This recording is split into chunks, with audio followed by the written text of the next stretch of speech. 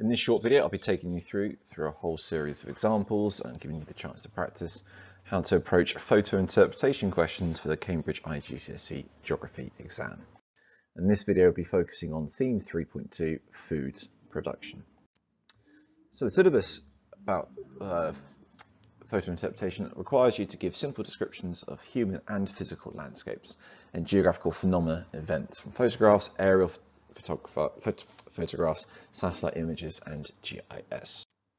So the purpose of this video is to give you a breakdown of example questions, common points to consider or theory to revise and to use and implement and apply when looking at a photograph, some example exam responses, and give you some example ones, some actual other questions to practice from.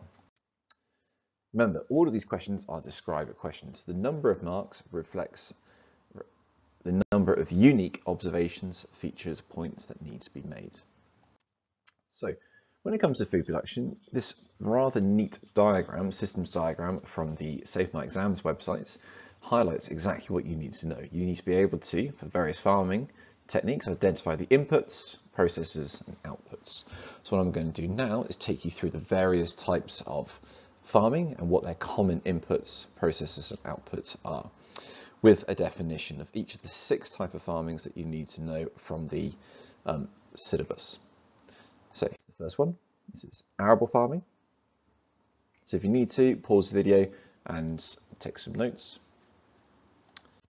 Pastoral farming, mixed farming, commercial farming, subsistence farming,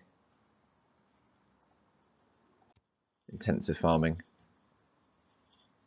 and extensive farming. So let's take one of these questions that could be asked. So you get given an image from a resource paper and you need to identify what type of farming you can see. So you've got 1 mark to do this. So what you need to do is decide, are they growing crops? Is it involving animals? Is it mixed? Is it subsistence farming? Is it small scale? Is it intensive? Is it extensive?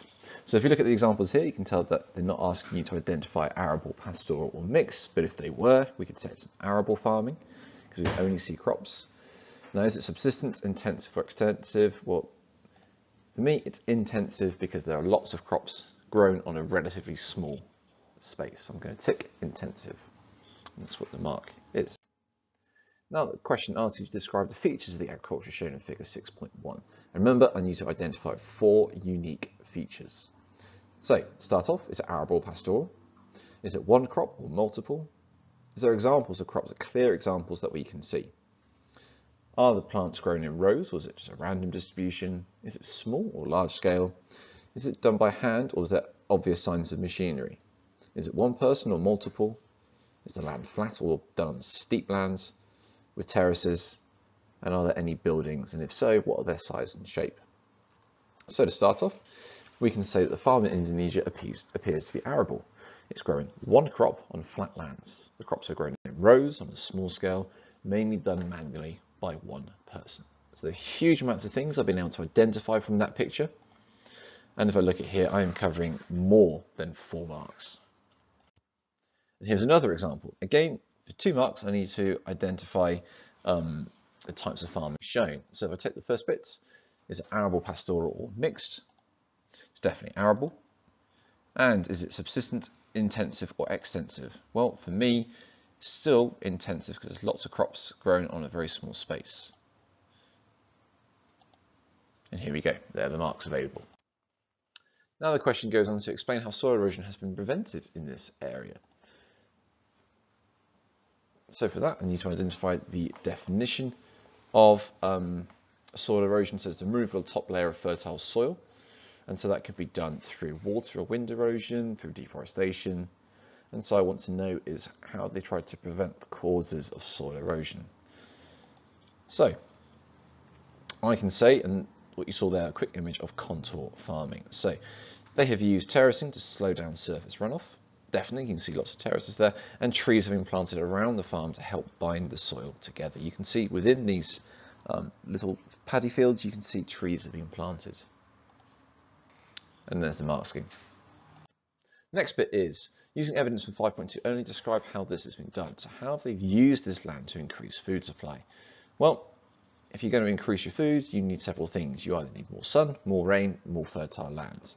So you can either get more sun, maybe grow that in some sort of house with UV lights. You add more water, or you cut down trees. Or alternatively, you can plant genetically modified seeds, or you use fertilizers. So we can see that trees have been cut down to allow more land to grow crops.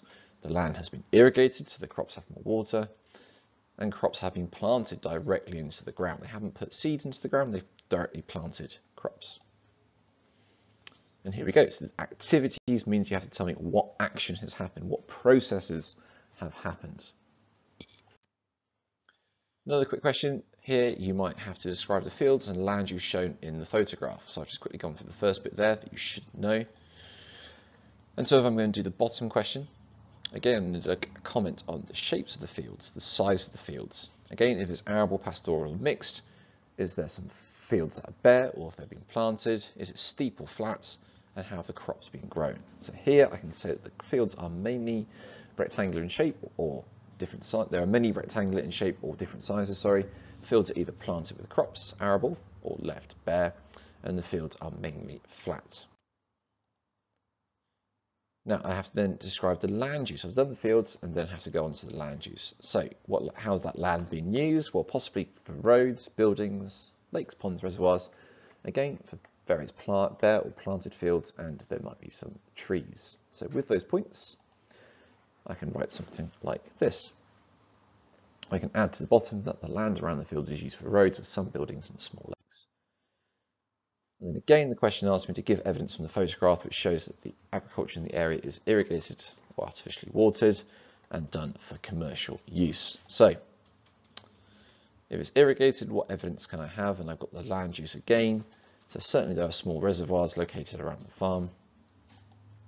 And large areas of land used for crops only. The farm appears to have large storage facilities and some machinery is visible. So remember, it's commercial. You want to grow lots of the same type of crop to sell for a profit. And there's the mark scheme there for you. Moving on to another one, where we have to look at the human and natural inputs of each farming type. Again, take each image, identify if it's arable, pastoral, or mixed, and then if it's subsistence, intensive, or extensive. And if it's one crop or one animal, rows are random, small or large scale. And if it's manual or done by machinery. So the inputs for this is we've definitely got, and you can see here I've got loads more things to consider. It's definitely pastoral, animals, so what are the inputs involved with animals, and it's grown intensively. So on flat lands. So I'm going to say that for this, I'm going to need the farming type is pastoral. That's what it's requiring me to do, as they're intensively rearing chickens for profits, commercial uses. The human inputs to the systems are the large building, as you can see, and the natural input are the chickens and the food and material that has been placed on the ground.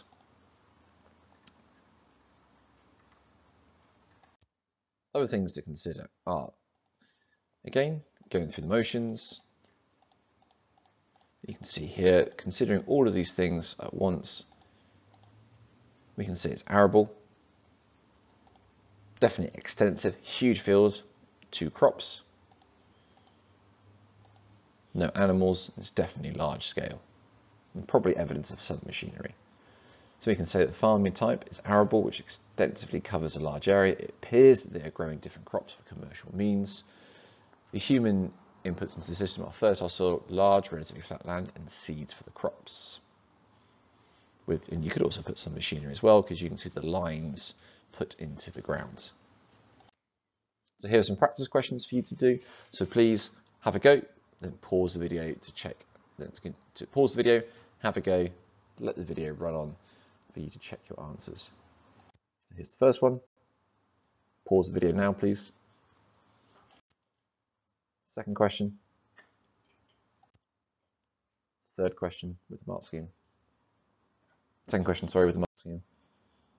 And the mark scheme again.